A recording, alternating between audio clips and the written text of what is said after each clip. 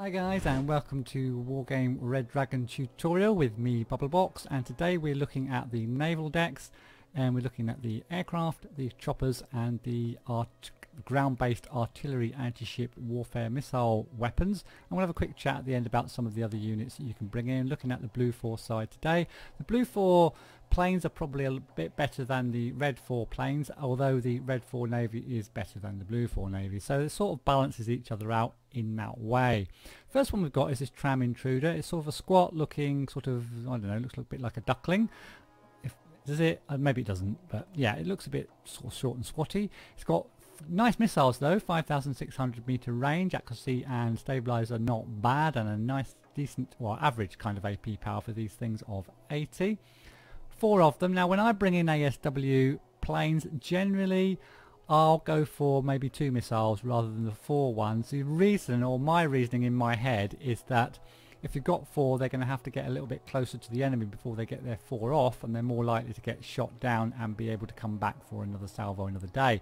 It does depend on the type of ship you're attacking, of course. Some of the ships have got better range of anti-air units than others, so I guess these would be useful against some types of trips, but when you're going against things like Sovereign, it's a little bit risky maybe going with a Tram Intruder. The other thing about the Intruder is it's 140 points, which isn't too much for an anti-ship warfare plane with 4 really nice missiles, but it hasn't got any other weapons, so it can't really defend itself if it's attacked, for example, by, I don't know, by some sort of medium air-to-air fighter. It hasn't got its own sort of anti-air missiles that it can defend itself with. So you've got to watch out for and try to have air superiority when you're using these things. But next we've got the CF-18A Asuw. Recently I've been putting these in my deck alongside another plane, which we'll talk about shortly. It's a nice looking plane. It's fast. The Intruder quickly, but had before, is 750 kilometers per hour. It does have an ECM of 30. The Asuw is 1000k, so it's nice and fast, gets in and out really fast and get ready for its next flight. It's got an ECM of 40%, this one. It is 160 points, which is a bit more than the previous model, and it's only got 2 missiles, same range and same sort of accuracy, stabilizer and AP power. But it can defend itself a bit. It's got these AIM-9M missiles with a decent accuracy and stabilizer, so if it is attacked it can sort of shoot back at least, and it's got a Vulcan gun. It can also attack helicopters over the sea as well with its Vulcan gun and its AIM-9M missile. So a nice kind of all-round anti-ship warfare plane that's fast. It's got ECM, 2 missiles, decent range, so should be able to get in and out and back to base. A nice one. And then we've got the Starfighter, and we go from nice to pretty abysmal. I don't see people using these very often. They've got 2 missiles, but the range is really letting them down at 4,200. These have only got a really niche use against ships which have got very poor, like lone ships that have got quite poor anti-air, really. And you have to say, like a lot of the naval deck weapons, why bring these in when you could bring in, you know, a CF-18 or something even better? So yeah. They've got the same sort of range, actually stabilizer. It's just the range really is the only thing that lets you down. The thing that's good for them is they are cheap, so if you want a cheap one and you want to pick off sort of lone wolves, then maybe you could go for this one. The speed isn't brilliant. It's got no ECM either, so it's going to get shot down by a missile if it hits. Then we've got the Tornado FMG. Now this is a much better plane. It looks really nice. Well, it's a Tornado. All the Tornadoes look good. This looks like it's a West German model. 180 points, so it's quite expensive, even more expensive than CF-18. This time we've got 4 missiles again. The range again lets it down maybe just a little bit. I really like my ASW missiles to be over 5,000 meters. This is 4,900, but the accuracy and stabilizer on this thing is huge at 75%, and it's got the AP power of 80 again. It can defend itself. It's got the AIM-9M missiles, can shoot choppers because it's got this Mauser BK-27 as well. Strength of 10, ECM really good, 40%, and 1000 Ks, nice and fast again. Turn radius not brilliant, but nice and fast. ECM, 2 nice anti-ship missiles, just let down a little bit perhaps by the range, but yeah. Next we've got the F-16A Block 15. Now this sort of a medium sort of price one at 110 points, bit of an all-rounder. Again, the range just letting this one down a little bit. The accuracy and stabilizer isn't quite up to par, nor is the AP power on this missile. It's a medium sort of range fighter aircraft as well, so it can double up on what it can do, and it's got the Vulcan, can shoot at helicopters. 1,000 kilometers per hour. ECM really good again. Again, just the range letting it down on this one a little bit, but cheaper. Then we've got the Super Hornet. Now this is the one everyone has in their deck pretty much. All the decent players tend to have this in their Blufor decks if they want an ASW aircraft, and I'd put these in. Sometimes I'll put these in, and these CF-18s. 2 missiles, nice range, good accuracy stabilizer, okay AP power, pretty decent, and it's got these AIM 128 AMRAAM missiles with a massive range of 7,000, good accuracy stabilizer. So there's a nice air superiority for fighter. You could have it flying around a little bit in the background, and if you see a ship you can also attack the ship as well, and can sort of attack choppers, but only sort of to a limited degree. It's also got a fantastic ECM of 50%, and the speed is really good as well. So this is probably, I would say, the best anti-ship warfare plane in the game. Might be sticking my head out of the water there a bit, but I think it is. Let me know if you think otherwise and you think there's something better, but I think this got to be the guy. It's quite expensive, but it's a good all-rounder, and it's got some fantastic missiles there with a nice range. Then it's got the F-11G. Now this is good as well. I mean, look at this thing. This looks fantastic. It's a 4 rocket one. It's a pure ASW plane, 150 points, 5,600 meters. It's got the 4 missiles, but I think you should just bring this in because it looks so good, really. The rest of the stats are similar to the others, but yeah, so it's a bit like the Intruder, but better, I suppose. If you compare it to the Intruder, the Tram Intruder, there it is. It's sort of, in fact, are they this? Let's have a look. What's it got better? ECM there. Speed. Basically, the speed's a lot faster. The ECM's slightly down, in fact.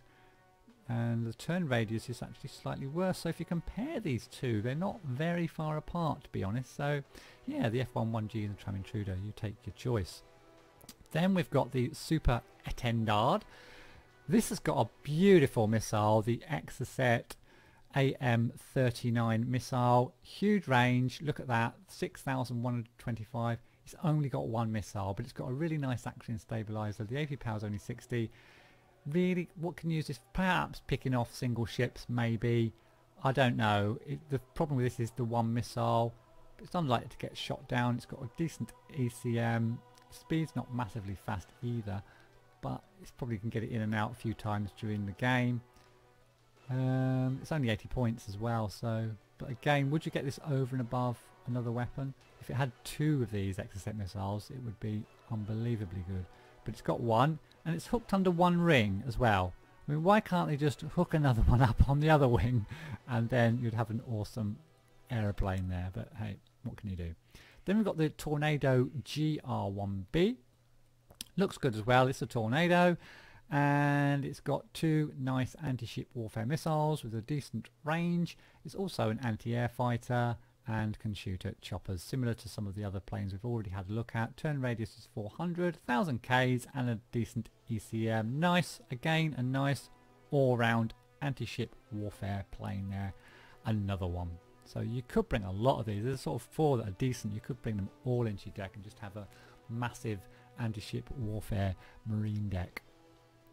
Anyway, let's move on and have a look at the helicopters next. Anti-ship helicopters, and we start off with the Super Puma. This is the people's favourite. I think this is the one I generally bring in if I want to bring a chopper in, mainly for the range. Range is 4,900, really nice, and a very, very good accuracy and stabilizer, and an AP power of 60. They're fast as well. Now, you could sometimes people choose between choppers and planes.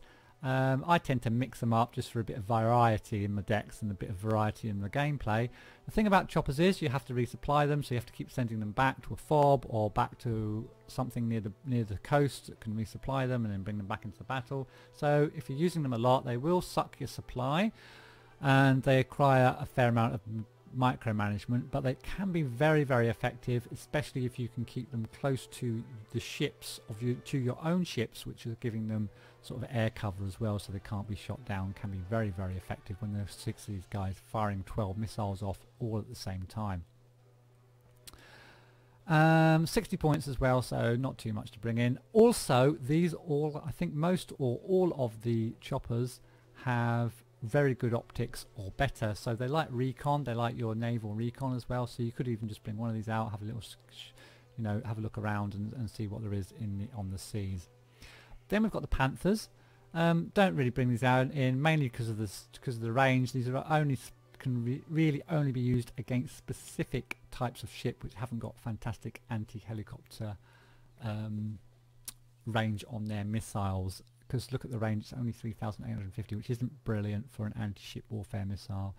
It has got 4 of them though, and the accuracy and stabilizer are fantastic, although the AP power again lets it down a bit. And these are also 60, so when comparing that to the Super Puma, I would definitely take the Super Puma.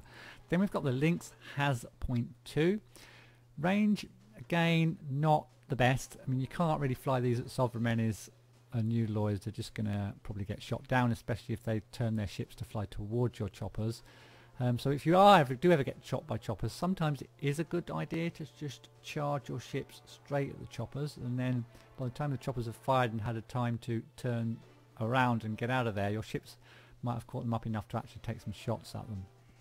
But again, 4,200 range, accuracy and stabilizer, AP power, they're sort of similar. They're a bit cheaper than the Panthers, and yeah, I mean, but again, as with all the naval decks, why bring Lynxes in when you can bring Pumas in? It's a no-brainer as far as I'm concerned, and I think that's a problem with the balancing of these things, really, I think.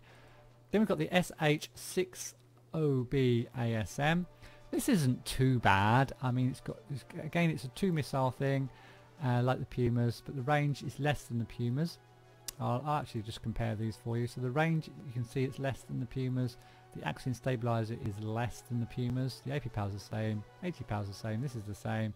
Pretty much everything else is the same except the optics, which are exceptional with this particular weapon, and it's got a better autonomy. So these would be perhaps a better recon type chopper. But again, these are very good optics, and it is still got 300 Ks.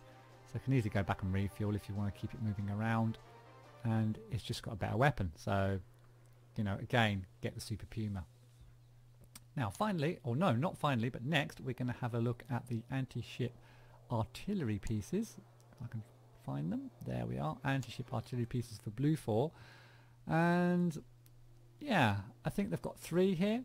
They've got the Exocets, which we'll compare with the one that's the same price, the Moba. So that's the Moba there. And oh, I've just pinned that. Let's have a look at the Exocet first, actually, and then we'll compare it to the Moba afterwards, if I can sort myself out. So this is the Exocet, looks alright. Really, really long range, 7,000. So what people tend to do, of course, they'll hide them in the woods near the coast, and then when the ships get near the coast, they get blasted by a salvo of 4 AM-39 Exocet missiles with an accuracy of 70% and an AP power of 40. They'll take down any light ship, and the heavier ships are going to get damaged as well because they've got to cope with lots of them being fired at them at the same time. Don't worry too much about autonomy and speed and things with these. They're not that important. They just sit in a position and fire at ships, and once they're fired, just move them to a new position. They are really, really heavy on supply. So you're going to need a lot of a good fob nearby, or like a load of choppers to resupply them and fly backwards and forwards your fob, because if you use these frequently, then they're going to suck your supply dry. Then we've got the Moba, and the Moba has got the same amount of missiles as the Exocet. Differences, it's the same range. It's got slightly worse accuracy, and the AP power and the HE power are the same, reload time's the same, and the rest of the stats are pretty much the similar or even the same, actually. So the only real difference here is the accuracy, and yeah, I think that's about it, I think, isn't it? Yeah, sort of, yeah, I think so. Oh, in fact, these cost the same, so I think you want to be going for the Exocets there, basically. Then we've got the Buster, 85 points. This has got slightly longer range of 7,700 and 6 missiles. The accuracy is 50%. The accuracy on the Exocet is 70. So although, again, oh sorry, let's pin the Buster and bring the Exocet back up. So if we look at the Sea Buster against the Exocet, the Sea Buster's got a longer range, but to be honest, this range 7,000 is long enough. The thing that lets it down is the accuracy. The accuracy on the Exocet is a lot better. AP power is the same, HE power is the same, reload time is the same, everything else is pretty much the same. So again, go for the Exocet. It's 15 points less and it's got a much better accuracy, even though you lose a little bit of range, but that range is not that important. This has got 6 miles, this has got 4. I would go for the Exocet for sure. So that's it for the land-based artillery. Well, I just want to mention a couple of other things before we leave the marine deck for the Blufor, and that is, don't forget about the Interceptor Aircraft, which it has. Which are these? I think we've briefly spoken about these before. You can only get these in the marine deck. They are amazing weapons if you want to put them in your marine deck, because look at the, whoops, that is a Tomcat. Oh, that's right, Tomcat, yeah. Look at the range, 11,900 meters, so you can keep these right back. They are awesome weapons. It's got 4 of them, and it goes at 1,000 kilometers per hour, so pretty catch up with most planes as well. And it's got a sort of intermediary missile it can fire, and also a little gun as well. So they've got those if you want those. And finally, I just wanted to mention that when you see that there's like 3 numbers up here, 1 number is for the unit, 1 number is for its transport, and a 3rd number is for the landing craft. Now they haven't all got landing craft. Where there are 2 numbers, it means they don't come in landing craft, and if they're amphibious, they're going to go very slowly across the water, whereas if they have landing craft, they will move very fast over the water and can be used for amphibious landings at speed, which can be very, very useful. And these amphibious landing crafts have some forms of protection as well. I believe they can shoot against helicopters and ground units, and I'm not sure about choppers, I can't quite remember, but they are very, very useful if you want to put those in your marine deck as well. So that's about it. Thanks for watching this tutorial. Please do comment, like and subscribe if you want to have a look at some more tutorials or anything else on my channel, and I'll see you in the next one.